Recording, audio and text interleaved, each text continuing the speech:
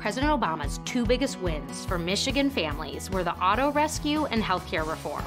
I'm Haley Stevens, and I was Chief of Staff to President Obama's auto rescue. We saved over 200,000 jobs and strengthened Michigan's advanced manufacturing economy. That's our future. Now that Donald Trump is trying to sabotage Obamacare, I'm running for Congress to protect and improve it, to lower costs and get more people covered. I approve this message because I know how to deliver for Michigan.